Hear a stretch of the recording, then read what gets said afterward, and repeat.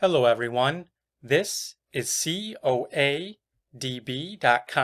or the Coat of Arms database, and today we are briefly going to discuss about 10 different coats of arms in the Hart family.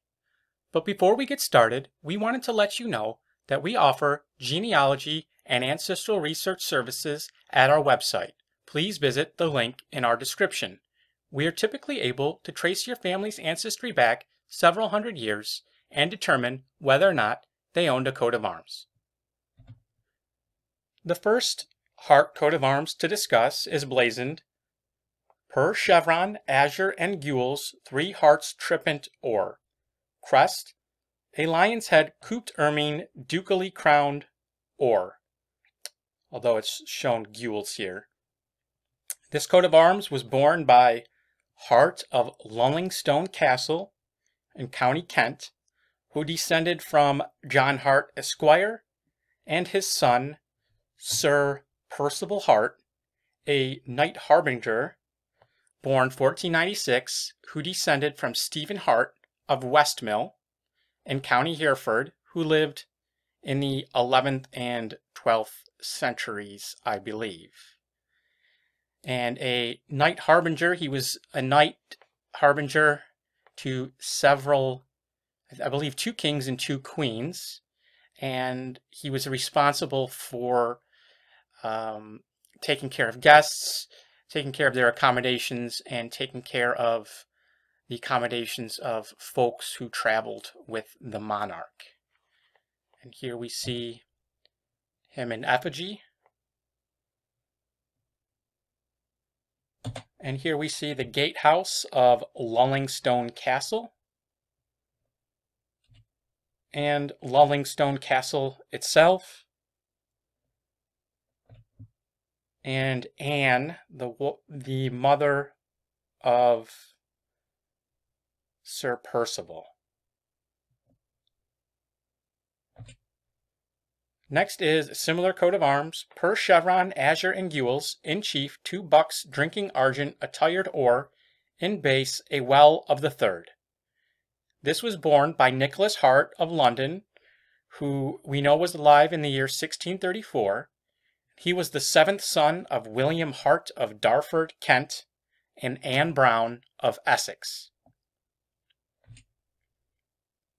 Sable, a chevron argent between 3 fleur-de-lis or. This was granted to Sir John Hart, the Lord Mayor of London, in 1589. He was a grocer and merchant who was one of the principal founders of the East India Company. Gules, a fesse between 3 fleur-de-lis argent, borne by John Hart, who died in the year 1572, who was the Chester Herald, an English educator and grammarian, and spelling reformer. Gules, a bend between 3 fleur-de-lis argent quartering prouse, sable, 3 lions rampant argent legued and armed gules.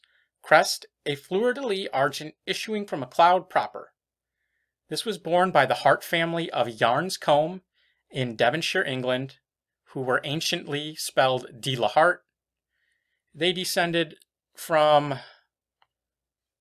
Reverend Samuel Hart, Vicar of Crediton in County Devon, who was born in 1719, and they in turn descended from Samuel Hart of Yarnscombe, who lived in the 1600s. Gules, a fesse ermine between 3 fleur-de-lis or. Now this shouldn't say Nuremberg here, that shouldn't say that.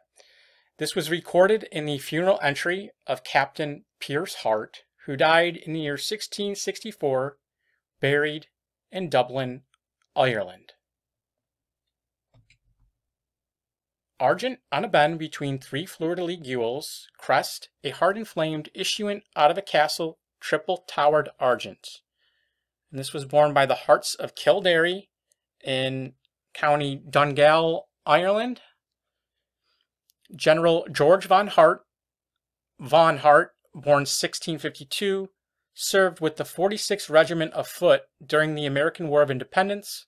He moved to India where he took part in the battles of Seringapatam and Bangalore. He was also a member of Parliament and the governor of Londonderry.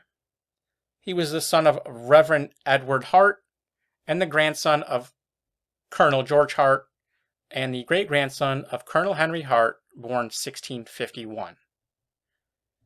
Here we see an oil painting of Colonel George Hart. Gules on a chief argent, 3 hearts of the first. Crest, a dexter arm grasping a scimitar proper. Allowed to Alexander Hart of Baltully, County Fife, Scotland, in 1773. Said to be descendant of Robert Hart, a valiant man who was killed with Lord Douglas fighting against the English at the Battle of Otterburn in 1388.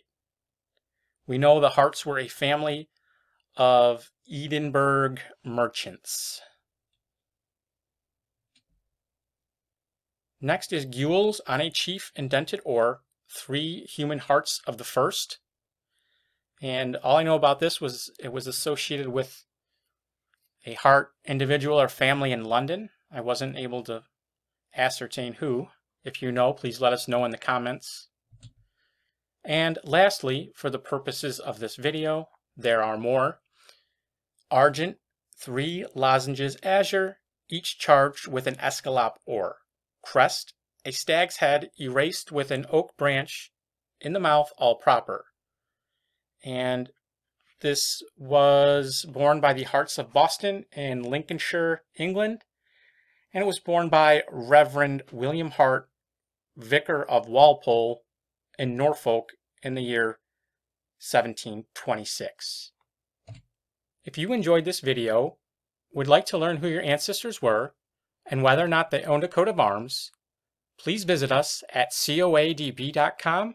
We offer genealogy and ancestral research services, merchandise such as t-shirts, mugs, posters, and canvas prints, as well as over 30,000 high-resolution JPEG coats of arms for $13.99 each. Thank you very much.